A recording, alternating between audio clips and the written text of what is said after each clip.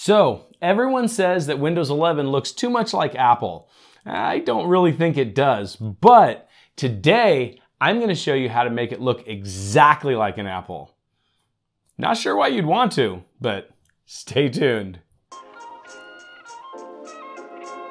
Ever since the first beta of Windows 11 was released, one of the complaints has been that it looks too much like an Apple. But you know, as someone who works on both Apple and PC, I don't see it. I mean, I guess there could be some similarities, but not enough for me to come to the conclusion that Windows 11 is an Apple clone. However, with that said, I have heard people say that transitioning from Apple to PC is easier on Windows 11, so maybe there's something to it. Either way, you guys said that you wanted to see more videos about customizing Windows, so I figured I would take that as an opportunity to just make Windows 11 really look like an Apple. So that's what we're doing today. So without further ado, let's get to it. So here we are with Windows 11 configured as close to the default theme as possible. I use the dark theme instead of the light theme, but it's pretty close to the way Windows 11 comes out of the box.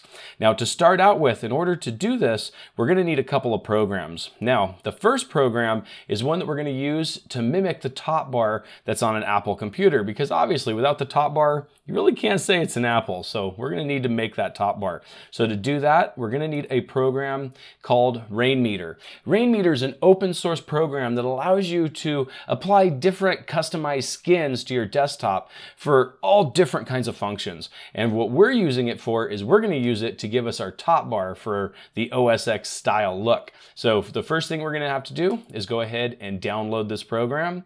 And once it's downloaded, we can go ahead and open it up in the folder. And then from here, we just need to set it up. So let's go ahead and set it up now. I'm going to go ahead and do standard installation. We're going to hit next. I essentially am leaving all of these settings as default. Then as soon as you hit finish, it should run the program. And there we go. We've got these basic little usage statistics and stuff like that. This is just the default theme that comes with this program. Now, the first thing you got to do is go ahead and just right click on this stuff and hit unload skin. We don't need any of this stuff. However, if you want it, you can go ahead and keep it. But I'm going to go ahead and unload it all right now because we're not interested in any of this. The next thing we're going to need is we need to go ahead and jump over to GitHub, and there's a really cool theme for RainMeter here called Desktop 4. And this will give us our toolbar that goes across the top of the screen. So we're going to click on latest, and then from there, just go ahead and click on one of these links right here to download. And then once you click that, it should start downloading the skin here. And once it finishes downloading, we can go ahead and show it in the folder. It's right here. So what we're going to do now is go ahead and minimize the window here. We're going to go ahead and double click on this. And we're going to go ahead and install Desktop 4. So once you hit this screen, we're going to click install. And here we go. I'm going to minimize this in the background so we can concentrate on just this installation program. So from here, we're going to hit continue. And then we want to pick our language. We're going to go English, hit continue again. And then from here, we can choose the way that this program interacts with our system. We can have it always show the drop top. Drop top will reserve a portion of your screen space, and it'll always be visible to access on the top of your screen. Now, if you use this one right here, when you maximize a program, it's always going to be on the top. And that's actually going to mimic the way that Apple does it. And then we also have auto hide, which this will cause it to hide unless you run your mouse up to the top to use it. And then also you can do desktop only, where you can only see the menu when the desktop is visible. Now you can go ahead and set it up any way you want. I'm going to go ahead and click mine desktop only because I think that would fit my use the best, but you choose whichever one you want. If you want to have the one that's the most authentic to an Apple computer, it would probably be this first one right here, but I'm going to go ahead and click desktop only. And then from there, it wants you to set up your Google account information. You don't have to do this if you don't want to, and I'm not going to. I'm also not going to put in my location. And we're going to hit continue. And then from there, you want to pick your home button itself. If you want, you can use the Apple logo because you're trying to make an Apple clone, right? So I'm gonna go ahead and use the Apple logo right there. In fact, you know what? I'm gonna use the old Apple logo. And then from there, we wanna pick the size of the drop-down bar. So either small, medium, or large. I'm gonna go ahead and pick small and then hit continue. And then from here, you get to choose a color option. You can either have it default where the color just uses default colors, or you can have it color match where it gives it kind of a translucency. Personally, I think this one looks the best, so that's the one I'm going to click. And then from here, you can opt to get a paid version of this program that'll give you a little bit more features, but it's completely up to you. If you like the program, it might be a good idea to donate something to the developer, but that's up to you. I'm going to go ahead and click maybe later for me. And then from here, we can click Finish Setup. And then go ahead and allow access. And as you can see, now we have our top bar. And that's the first step to making this computer look similar to an Apple. So the next thing we're gonna do is go ahead and hit Skip Tutorial. And then I wanna go up to our little Apple logo or our home logo here. Go to Drop Top Settings, go to Themes, and we might as well pick Big Sur since we're trying to make this look like an Apple. So we're gonna apply this theme. And there we go. That's about as Apple looking as we can get a top bar. So that's the first step of making our Windows 11 look like an Apple computer. But it's more than just the top bar that we need to change. We're gonna have to do something about that taskbar. So let's get back to it and I'll show you how to do it. Okay, so as you can see, this taskbar looks nothing like an Apple. It's definitely Windows-ish, even though it is centered. So what we're gonna do is we're gonna go ahead and jump back online and we're gonna go back to GitHub and we're gonna get a program called Taskbar XI. And this should give us an Apple, kind of an Apple looking taskbar. Let me show you how to do it. So we're gonna scroll down, go to Releases, click on Latest. And then from there, we want to download both of these files, the Taskbar XI exe and the Taskbar XI MFC GUI. This is the actual program, the GUI program you can use in order to manipulate this one. So I'm going to go ahead and click on both of these programs here. And once they're downloaded, we're going to go ahead and show them in folder. And these are the two that we need right here. So I'm going to highlight both of those two right there, and I'm going to copy those. And like with other programs, what we need to do is go to our C drive. I still have the folder that we've had from doing our fan control and OpenRGB that we did before, but this program doesn't actually install like a regular program. We have to create a folder for it and move it somewhere. So for that, I'm gonna go ahead and create a folder right here. So we're gonna hit New Folder, and I'm gonna write Taskbar XI. And then from there, we're going to open that up and paste the files that we just copied from the downloads folder. And then from there, we can go ahead and minimize what we have open.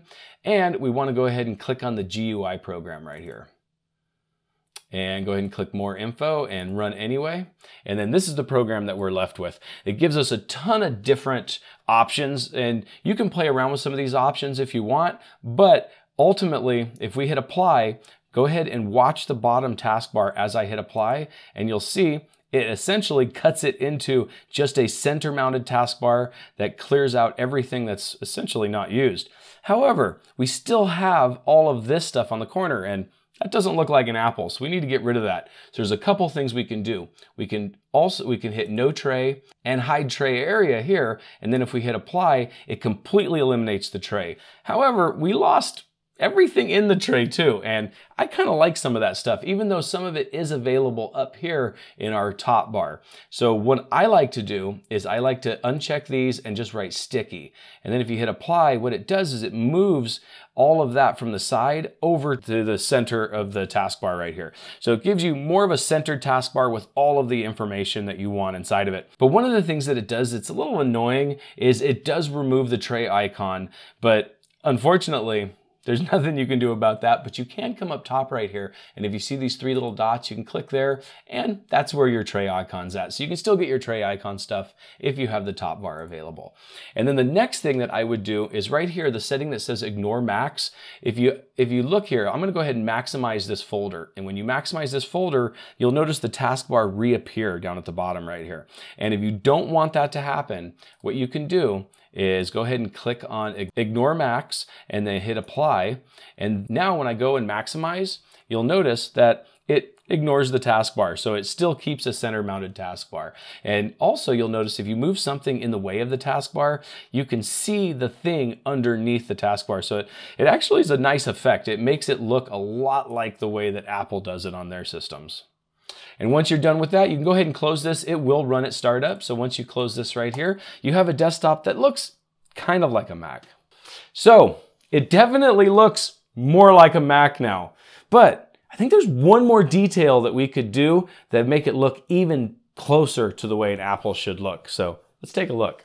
Okay, so this right here is definitely personal preference, but this is a Windows background. Everybody knows this is the Windows 11 background, so it kind of gives away the illusion that we're supposed to be making this look like an Apple. So the last step is change the desktop background. And for that, I'm going to go ahead and go into Personalize.